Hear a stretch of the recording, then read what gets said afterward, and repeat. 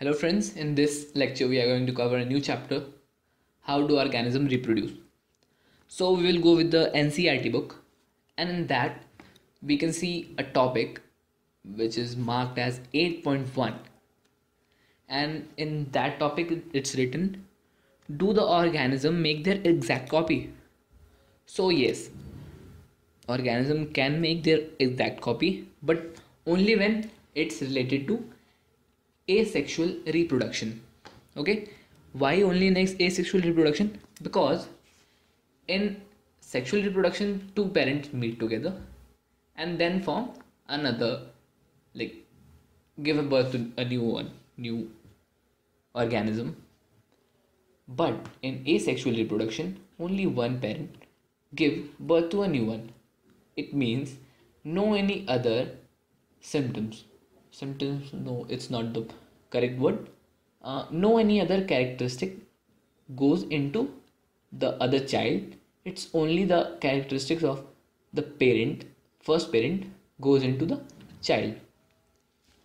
So those child who are exact copy of their parent are called as clones, and individual of a clone is known as ramete.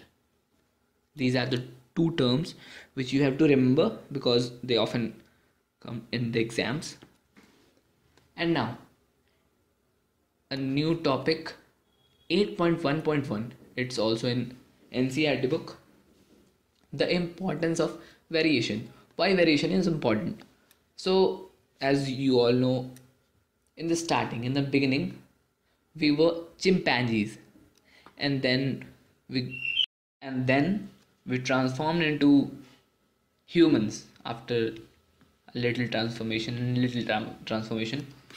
and it's just because of the variation in DNA. Full form you all know, I think, deoxyribonucleic acid. It's simple. So variation in DNA, what does this mean? So in a cell there is a DNA, and at the time of reproduction the cell organelles and the DNA get replicate. It means it produces a copy of that, and then it converts into a new cell. So by this method two cells are formed, as you can visualize this. So two cells are formed, and while this replication there are some errors, like a very small error, very minute error happens, because exact copying 100% exact is, I think, quite impossible, but it's possible in only few cases.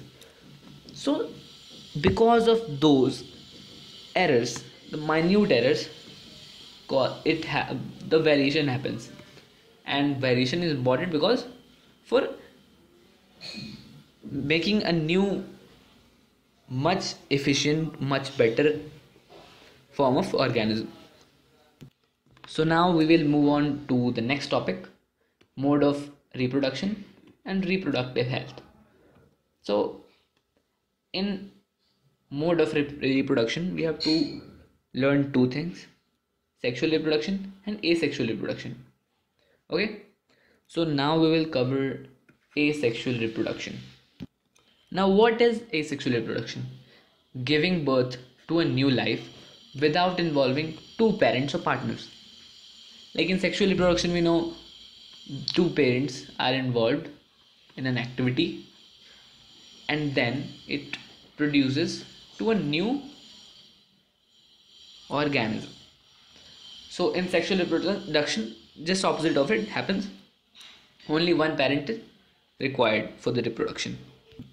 Now in asexual reproduction there are many types.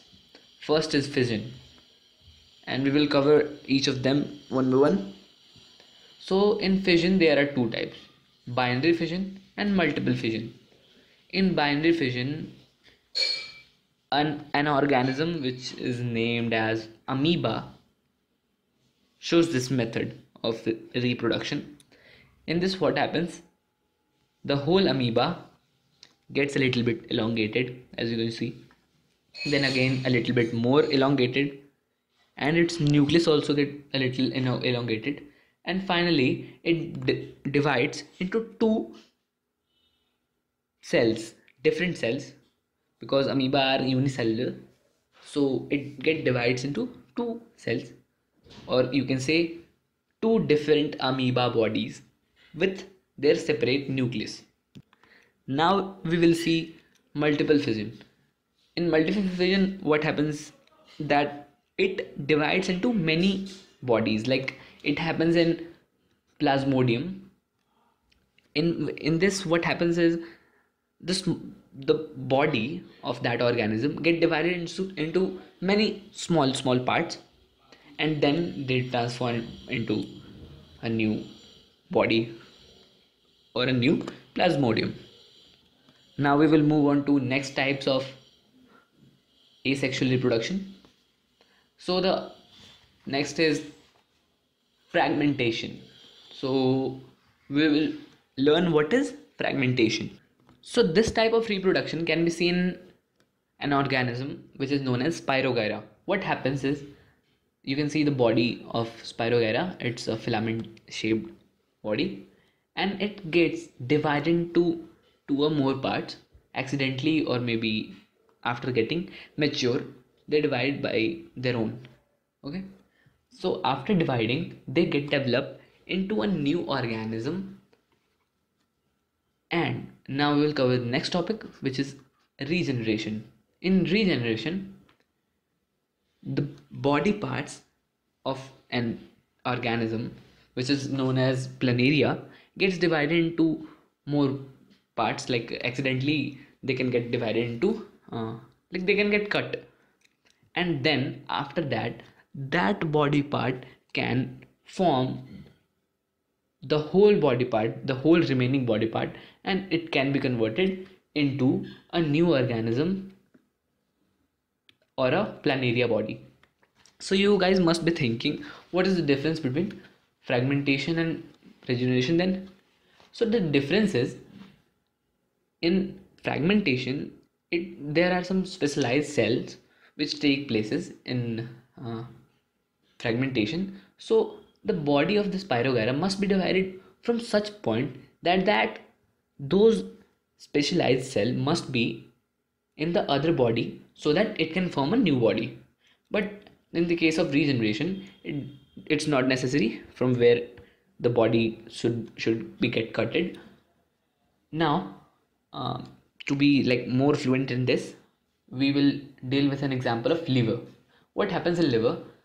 We must have you guys must have heard कि liver अपने आप को heal कर लेता है, अपने आप को डेवलप कर लेता है अगर कोई पार्ट उसका खराब हो जाए तो इसका मतलब ये नहीं हुआ कि अगर लिवर के एक छोटे से पार्ट को रख दें तो वो खुद को एक पूरे के पूरे लिवर में कन्वर्ट कर देगा. So the same happens in fragmentation and regeneration. Now we'll go on to budding. What happens in budding? There is an organism which is known as Hydra. It has tentacle. Its body form looks like somewhat this. You can see in the image. What happens in it? There is a presence of bud which occurs in their body, and after getting mature, the bud also get mature, and then the bud, after getting more mature, it get divided from the parent body part and makes a stable new organism. This is budding. Budding can also be seen in yeast, so you have to get remembered that yeast also shows budding. Now we will go on to vegetative propagation. So vegetative propagation is a method which is used by the farmers in the rural areas or also in urban areas, and it is generally seen in potato, onion and bryophyllum. You must have read all this in class 7th. You just have to recapitulate from 7th class book, but still I'm gonna take a little part of it.